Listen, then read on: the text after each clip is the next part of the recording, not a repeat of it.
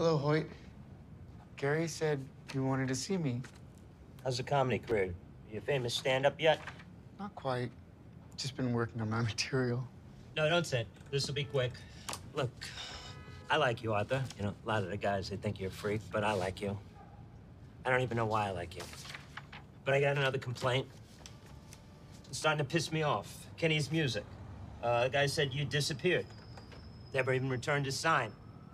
Because I got jumped. Didn't you hear? For a sign.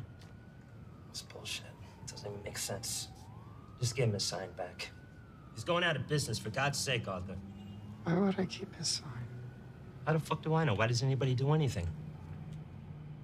If you don't return the sign, I gotta take it out of your paycheck.